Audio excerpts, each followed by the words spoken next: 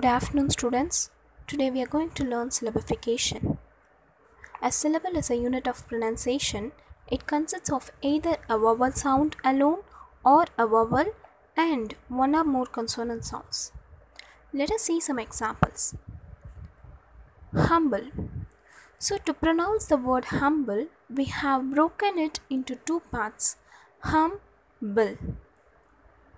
Each splitted word has a dominant vowel sound. One more example. Entertainment. Entertainment. By this way, we can split the word. Each syllable has a dominant vowel sound. So, we have to remember that to syllabify a word, we have to check the vowel sound and a pronunciation. Thank you.